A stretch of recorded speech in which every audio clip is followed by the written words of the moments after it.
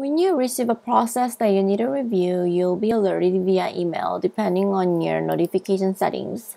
To update your notification settings, click on your profile picture in My Account and click on Notification tab, and here you can update your various settings.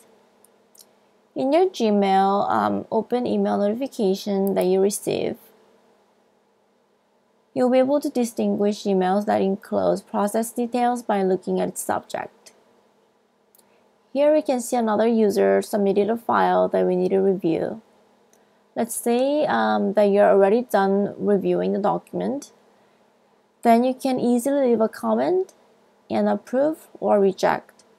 However, your decision will not be editable, so click approve or reject only if your decision is final.